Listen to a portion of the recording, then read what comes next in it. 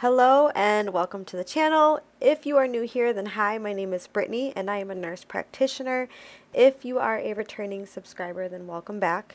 Much of the content that I create here on my channel is educational, and I've actually created an entire boards prep series on this channel over a year ago now. And as you may know, I've also collaborated with Archer in the past, and I've done multiple other AANP and ANCC reviews. So I've taken back to my material again. I revamped it once more. This time, it's a little different though in my presentation. I will be delivering this course both on YouTube and on Patreon. This second lecture here is all about the endocrine system in regards to your nurse practitioner licensing exam. However, this video is a shortened version. To get total access to this video and the complete audio files for the nurse practitioner licensing exam, then go ahead and follow the link in the description below, and that will take you to my Patreon. The total review course will launch on February 27th, 2023, in which you pay a monthly access fee. Please enjoy this free video to help you study, and to access again those complete audio files, make sure that you become a patron and join my tier called ANCC and AANP exam prep course. Again, that total course is not fully launched until February 27th, but I want to make sure and give you guys a sneak peek of the material to come. All right, so without further delay, let's dive into the endocrine system for your nurse practitioner licensing exam. All right, so the endocrine system, this functions as a negative feedback system, meaning if a hormone is low, then our body works extra hard to compensate and to produce more of whatever this hormone may be. And then the opposite is going to be true as well. So if a hormone is high, then our body works overtime to try and stop its production and maintain that homeostasis. And so the hypothalamic pituitary adrenal axis, this is what we recognize that helps maintain the homeostasis of our body's hormones. The hypothalamus stimulates that anterior pituitary gland to produce follicle stimulating hormone, so FSH, luteinizing hormone, or LH, and then thyroid stimulating hormone, or TSH. So FSH, LH, and TSH, they all communicate with whatever their target organ, either the thyroid or the ovaries, to produce their active hormones. So for example, estrogen or the thyroid hormones, which we're going to discuss now. First, we're going to talk about thyroid disease.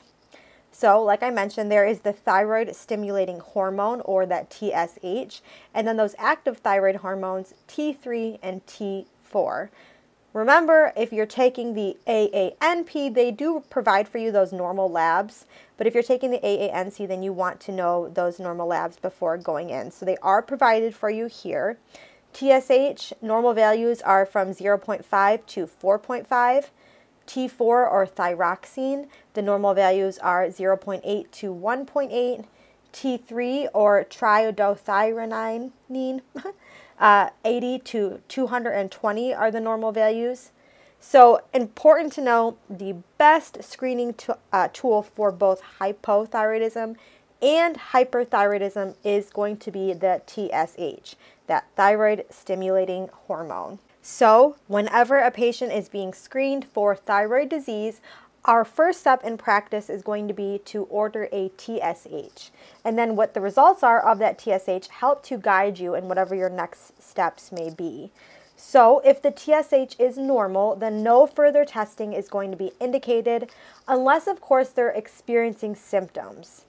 If TSH is high, you should add a free T4 to help determine the degree of hypothyroidism. If the TSH is low, then you should add on a free T4 and T3 to determine the degree of hyperthyroidism. All right, so there are two big problems with thyroid disease. There is hypothyroid, or too low, hyperthyroid, or too high. So first I'm going to talk about hyperthyroidism with you guys. So the classic lab findings of a patient with hyperthyroidism is decreased TSH with an elevated T4 and T3. And because remember, that stimulating hormone, that TSH, doesn't have to work as hard because there is already so much thyroid hormone, that active thyroid hormone, already circulating. So patients with hyperthyroidism, they often present with symptoms of tremor, palpitations, anxiety, increased heart rate, weight loss, heat intolerance. A good way to remember this is with hyper, everything becomes heightened. The most common cause of hyperthyroidism is Graves' disease. Up to 80% of patients with hyperthyroidism, in fact, have Graves' disease. And a way to remember this is to think of the phrase rushing to the grave for hyperthyroidism and Graves' disease, rushing to the grave. So Graves' disease, this is autoimmune. It causes an increase in production and function of both the T3 and T4, those active thyroid hormones. A classic patient with Graves presents with ophthalmopathy, so eye involvement. We can see upper eyelid retraction, lid lag, swelling, conjunctivitis, bulging eyes. All of that is going to be a high indicator for Graves' disease. And if these are all present, then you can confidently diagnose them with this. However, confirmation of Graves' disease is done with antibody testing. And so we have the thyrotropin receptor antibodies and then the thyroid peroxidase antibodies. Another important diagnostic test to know is that 24-hour radioactive iodine uptake. So iodine, this is an element needed for the production of thyroid hormone. And since our body does not naturally make iodine, it's very important to be included in the diet. So this test involves having the patient ingest radioactive iodine and then measuring the amount of radioactivity in the thyroid gland. And the results of this test will help to determine the cause of hyperthyroidism. Other examples of causes for hyperthyroid besides Graves' disease would be thyroiditis and then other iatrogenic causes. Hyperthyroidism can affect many different organ systems. So we can see it affects skin, eyes, the cardiovascular system, the metabolic, respiratory, and the GI. So it really affects so many different aspects of our patients' lives. And I want to briefly highlight how hyperthyroidism can specifically affect the cardiovascular system. And this is a really important point. With hyperthyroid comes an increase in that cardiac output. So the arrhythmia atrial fibrillation actually can occur in up to 10 to 20% of patients with hyperthyroidism. Often this arrhythmia, it will self-correct once the thyroid is corrected, though some patients will end up actually requiring a cardioversion. And I think that this is a really important point. One, because you could see like a question like this on your board's exam. Also, two, because if somebody presents with AFib, a new onset AFib, it is beneficial to make sure that they are not hyperthyroid. So how do we treat hyperthyroidism? There are three main treatment options for this. We have anti-thyroid medications, the thiamides, we have radioactive iodine, and then we have surgery. Very important to know, radioactive iodine is contraindicated in pregnancy and both lactation.